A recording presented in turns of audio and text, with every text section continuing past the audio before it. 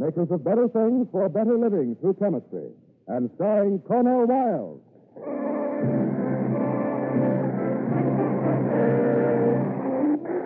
Tonight's DuPont play is called Young Man in a Hurry. And here's our star, Cornell Wilde.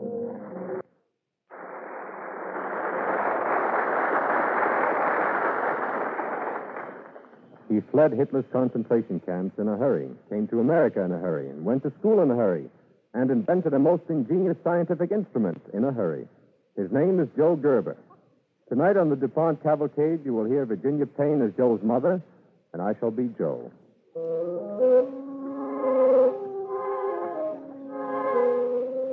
It was April only a few short years ago.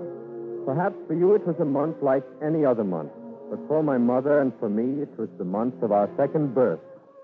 We were in America, and we didn't have to be afraid anymore. That's what the lady at the Hebrew Immigrant Aid Society in New York kept saying over and over to my mother. It's something you just have to accept on faith, Frau Gerber. But America is America. It isn't Europe. Can you understand that? Yeah, I understand good. In Vienna, many years ago in school, I studied English. Good. You speak it very well. Oh, danke. Now, tell me your full name again, please. Frau Beatrice Biermann-Gerber. And this is your son? My son, yeah. Heinz Joseph Gerber. Do you speak English, Heinz? At 9. Oh, he speaks good English. I teach him myself. Heinz, sag ein paar Wörter in English zu dieser Dame. Oh, nein, muss ich fürchten. Oh, sei nicht dumm. Sag mir was. Say one word for a lady in American. Hot dog. Well, I see that Joe's American education has begun. Tell me, Frau Gerber, what was his education in Europe? Running away. Learning how to stay alive. I know. Frau Gerber, your husband, They caught him. I'm sorry. It isn't easy for me to ask such questions. It is not easy for me to give such answers. Yes. But from now on, you and your son must try to forget. This is America. You're safe. Oh, danke schön. Don't thank me. Thank America. We wish it. But how? I can't tell you. Every person does it in his own way. You and your son will find that way. You'll see.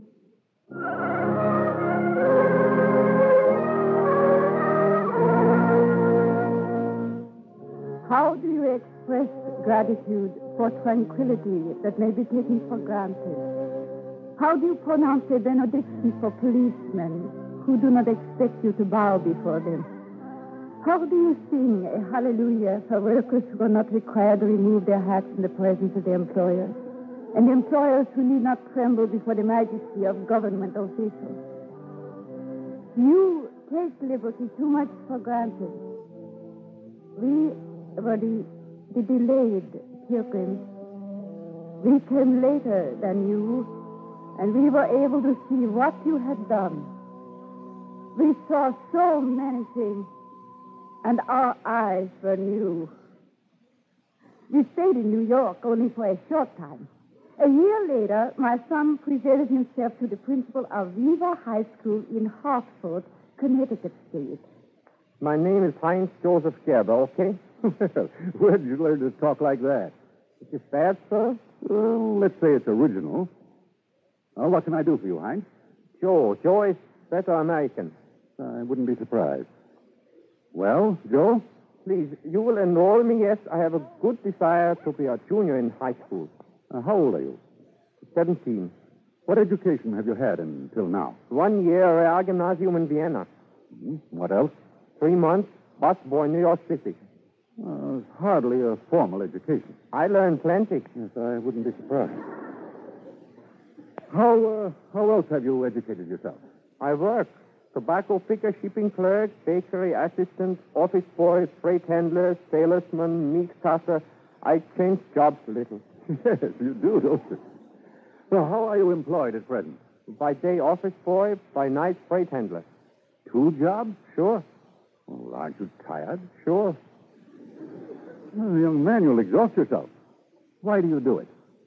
It's for college. I will be engineer, American engineer. please, I have a good desire to be a junior in this high school.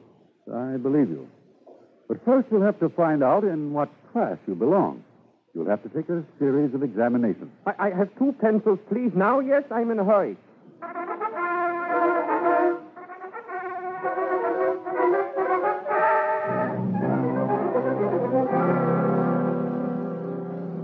Joe, Yes, sir? your knowledge of mathematics and science is extraordinary. I am a junior in high school? I'm afraid not.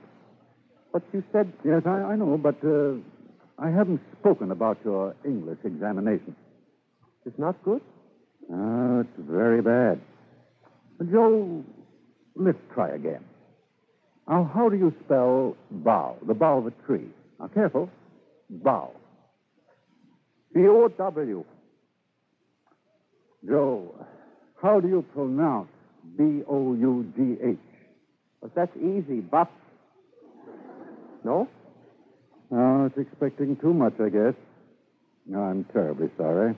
I study 5 hours every day. I study 10 hours every day. I study as much as you want, please. I will be high school junior. No, it'll be too much for you.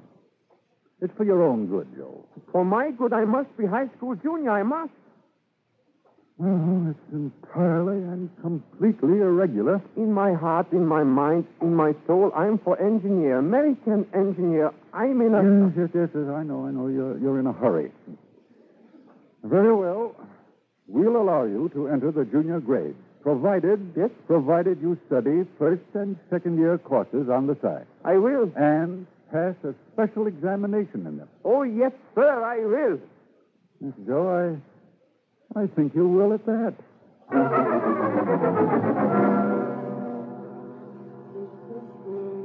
My son Joe was in a hurry. You are shy to express such a thing, but why was he in a hurry? Only for himself? No, not only for himself. He would become an engineer. But I couldn't bear to see the way he drove himself. He couldn't even eat his morning oatmeal without at the same time doing homework. Mom, will you pack my lunch? I'm nearly late for school. Oh, I am packing it. Now, can you do one thing at one time? First, eat breakfast. Your homework will wait. Oh, I blotted it. Not. I have to do it all over. Not? That I suppose you are learning in your English class? It's very good American, Mama. Where's my lunch bag? Now, your oatmeal. I like a clean slate. I got a scram. Goodbye. Not scram. You must have more respect for our language. Shucks, Ma. Don't be a square.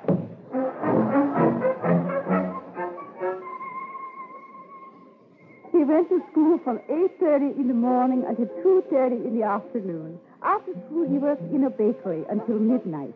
At midnight, he began his homework. Saturday and Sunday, he studied his freshman and his sophomore subjects. He allowed himself one movie a month. A metaphor is a figure of speech which...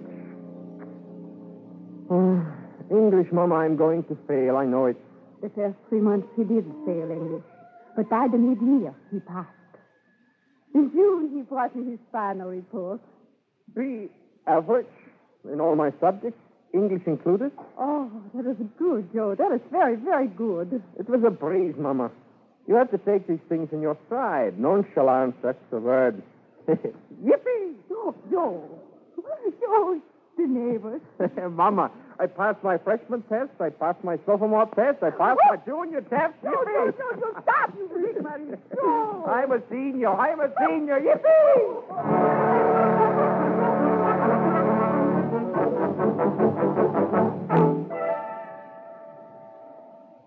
You sent for me, Mr. Burke? I did. Have a chair. Thank you, sir. Now, I can hardly recognize you as the same young man who came to this school 2 years ago. I didn't mean to kick the soccer ball through the window. I'll pay for the damage, Mr. Burke. The Board of Education of the City of Hartford will certainly thank you. But that isn't why I sent for you. Oh, no? Joe, what's your average? Well, a high B, sir. Why isn't an A average? Well, sir, I was working pretty hard, and, I quit the bakery and decided to have some fun in my senior year, fool around with soccer and debating. I'm sorry, Mr. Burke. I guess I slackened up. Joe Gerber, why do you think I sent for you? To scold me. No. Joe, sometimes I think being a high school principal is a thankless job. And then, when I'm feeling really sorry for myself, a Joe Gerber comes along. You're embarrassed, aren't you? Yes, sir. Young man, I've watched you. Your teachers have watched you. You made us proud. I'm Joseph Gerber. The faculty of the Weaver High School is happy to nominate you for a Jacob L. Fox Foundation scholarship to be used toward the payment of college expenses in any college you select. Mr. Burke, That's correct, though your average was only a high B and not an A. But Mr. Burke, Mr. Louis Fox and the judges were concerned as much with character as with marks. Joe, what's your hurry? I got to tell my mother. I want to tell her right away.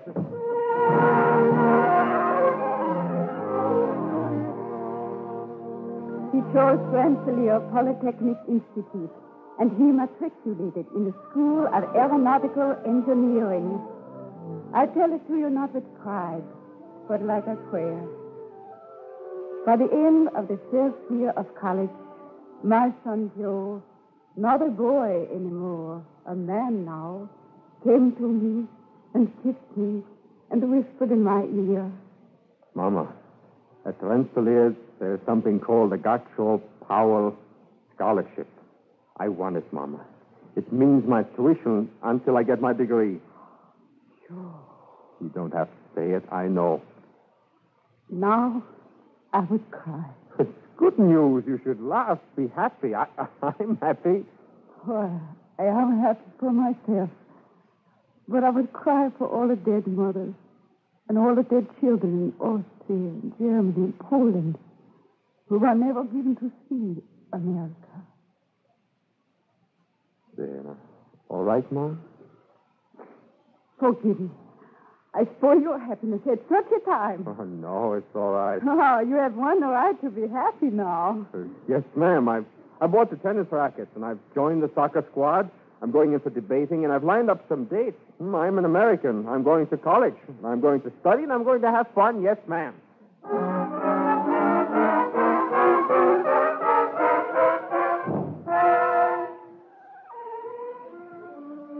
Now, let's see. Dear Mother, as I wrote in my last letter, Rensselaer is almost as good as being home. I'm fooling around with the soccer team, and I've joined the debating society, and my roommate Norm and I go to dances. Maybe I've been having a little too much fun, but don't worry. Well, I'll have to stop now and get back to an engineering problem I should have finished 3 weeks ago. Norm sends his best regards. Hey, Norm, you got a 3-cent stamp? I'm studying. Have you got a 3-cent stamp? Look, kid, they kill people for less in the dresses. Which door? Pressure P and the velocity V at all points. Oh, here it is. Hey, when are you getting around to that airfoil problem? Well, now, don't rub it in. Norm, it isn't that the problem is tough. No. I don't mind the tough ones, but this is the old series of unsymmetrical curves. It's tedious, that's what it is. To solve a problem like that, why should a man have to read points and interpolate curves all over the place? Quit stalling, Gerber. Who's stalling? I'm saying that a problem that requires scales, slide rules, dividers, protractors... Get to work. But no, it doesn't make sense. Instead of all those gadgets, there ought to be one single instrument to do all the work. Of course, Professor Einstein. One instrument that'll bend up and down and around curves. Hey, why not, Norm? An elastic rubber ruler save hours of time. I'll bet a nickel I could calibrate it. Here's a nickel. Hey, what are you doing with your pajamas? Okay, they're your pajamas. What are you doing with that elastic band? I'm going to make a rubber ruler out of it. I'm going to make me a scale that can flow with a curve, expand, contract, turn around a corner, and look out, I'm in a hurry.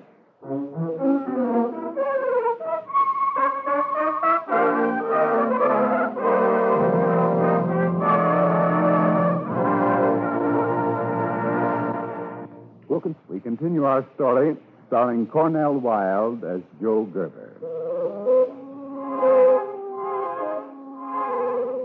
Joe, studying at Rensselaer Polytechnic Institute, was still a young man in a hurry. And so one day, when a complicated engineering problem came up, Joe improvised an elastic ruler out of his pajama belt. Joe, what are you doing? Finishing my problem. Who are you kidding? What do you mean, finishing? Finish. To complete or bring to an end. To complete by doing all things requisite or desirable. Don't give me that business, Gerber. You haven't finished that problem. I haven't, Tom. Take a look. I see it, but I refuse to believe it. You mean you worked it out? With this scale made out of the elastic in my pajamas. I'll be a cockeyed monkey. How do you know you got the right answer? Check it. See. Einstein, what are you going to do with that elastic? Use it again. Homework is going to be a cinch from now on. I guess it's an invention, huh? Sure. What hath Gerber wrought? Hey, how about making me one?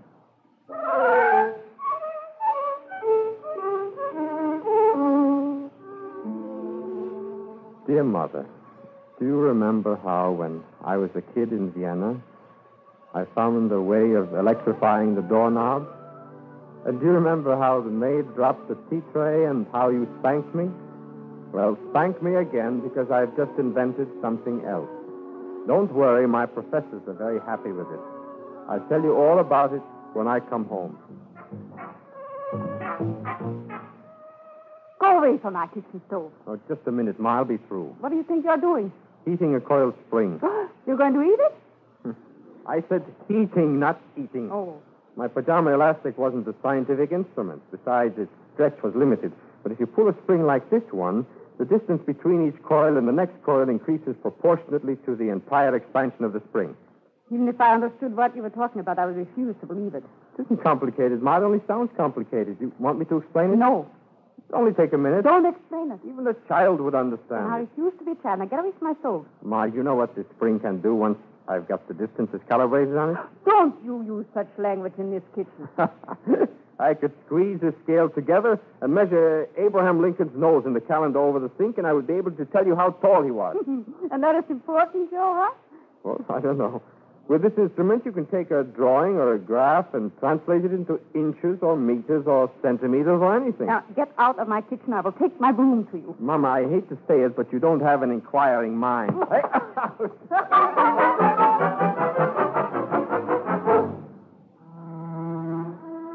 It was like a foreign language. But he wrote from college to say that his professors were excited about it. Gerber, your variable scale doesn't merely improve upon a slide rule, but upon any other instrument already in existence. It's something different. It doesn't replace anything science already has. It adds something altogether new and incomparable. Joe came home for a holiday. He wasn't interested in talking or reading. He fidgeted all over the house. Ma, I think I'll drop over to the place where I worked last summer and talk to the boss. He didn't fool me for a minute. There were some girls who worked there. Hello, Joe. Oh. Well, you sound disappointed. I guess it's because the girls are out to lunch, huh? Oh, no, Mr. Koppelman. In fact, I came over just to chew the fat with you. How's college? A lot easier. I found a way of beating a combination of slide rule, dividers, and protractors. You don't say. Look, if you start talking calculus to me, I'll throw you out on your ear. Mr. Koppelman, you know, I've got an invention I'd like to show you. I call it a variable scale. I'm a businessman, not a scientist. Is it any good? Well, my professors think so. I'm making models for all of them. Now, have you patented it? If it's any, well, patent, what? Well, of course. If it's any good, you ought to have a patent on it. Someone mentioned that, but I don't have extra money these days. Sure, I've known you for a couple of years, and I like you. Or suppose I lend you the money. Well, it's very decent of you, Mr. Koppelman, but a patent isn't important. Oh, you're wrong, Joe. A patent means that the United States says, Joe Gerber, you're a bright young fellow. And for 17 years, no one can infringe on what you've done. A patent is protection, Joe. Encouragement. Now, you talk to a patent attorney and find out how much you need. Yes, but why should you... Because I think you deserve every break. When you came here from Europe, we didn't lose. Europe lost. And you find out how much you need. Well, I'm grateful, more grateful than I can say, but I've already borrowed money for books and clothes. I'm not going to borrow another cent. Pay it back in 20 years. No, it's still a debt. I'd gladly give it to you as an outright gift. Oh, well, thank you. I wouldn't take it, sir. I know. Look, suppose this thing is any good. And it might be. And then a lot of people can use it. Maybe the Army and the Navy and the Air Corps. Joe, how would you like a partner? You mean I'd go into business? Sure. Of course, you'll need money to finance you. You're saying I can start a business just with an idea? And a little financing. But that ought to be easy because you've got a good idea. It happens quite a lot in this country, Joe. Well, Mr. Koppelman, I don't know what... Just leave the model with me. I'll have it appraised by engineering consultants. If they agree that your invention has possibilities, you've got a partner. And money for patents and development and marketing. Joe, maybe you think you've discovered America. You're only beginning.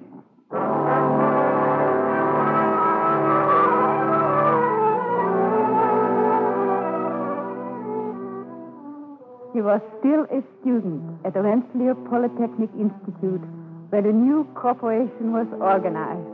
Joe, let's call it the Gerber Scientific Instrument Company.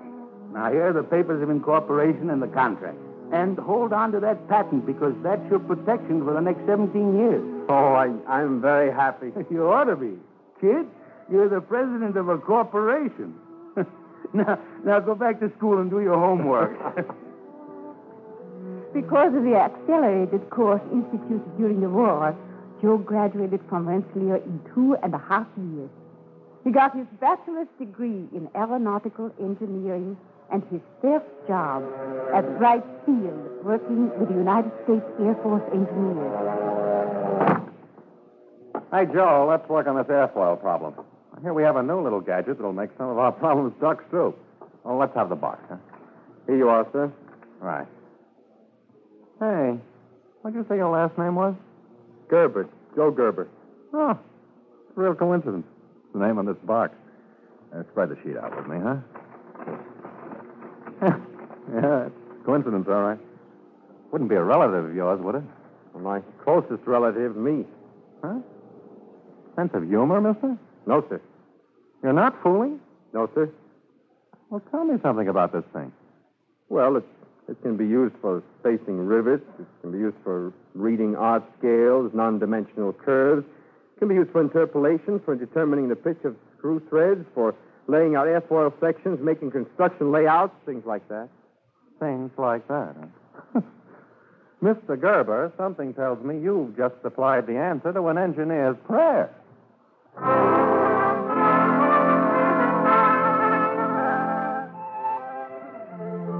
In America, there have been many inventors, and they've made great and wonderful things. And there will be many more.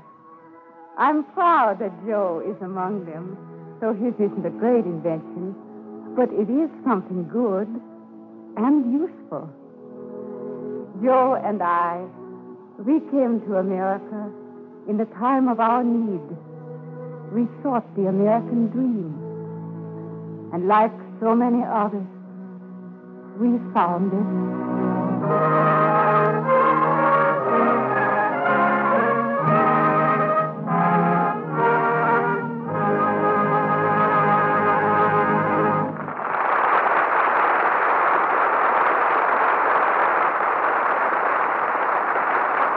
This is Cornell Wilde.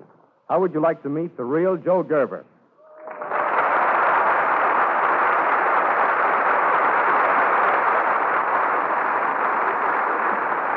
Joe, that applause is for you. Thank you. Joe, what are you working on now? 6 new inventions, Mr. Wilde. 6? Are you kidding? Nope. We hope to have patents on them before the end of the year. And whatever happens to those inventions, whether they turn out to be good or bad, I shall always remember that America took us in and not only gave us a home, but an opportunity. In my own way, I have tried to fulfill an obligation. Once I thought it was my obligation alone. But now I realize freedom is everybody's job. Thank you.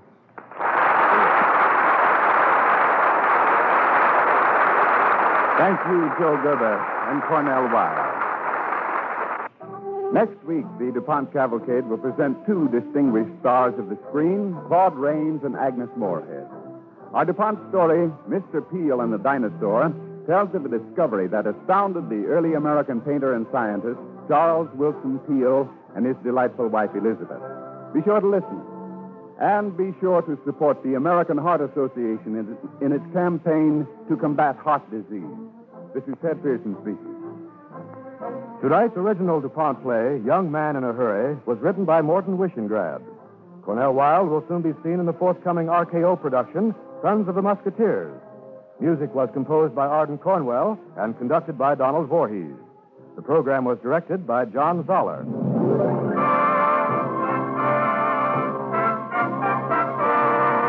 The DuPont Cavalcade of America comes to you from the stage of the Belasco Theater in New York and is sponsored by the DuPont Company of Wilmington, Delaware, maker of better things for better living through chemistry.